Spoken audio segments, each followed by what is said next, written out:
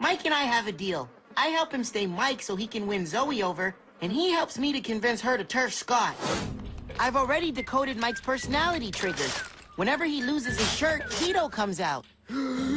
Put your hands up! Put your hands up!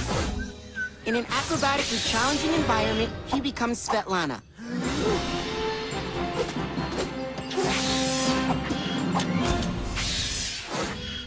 When he gets frustrated, Chester appears. Dang fool kids, leaving rocks every which ways. Dang-nabbit! And we just saw Manitoba Smith in his fedora. But I still don't know how to consistently bring Mike back. This would be so much easier if I could just dissect his brain.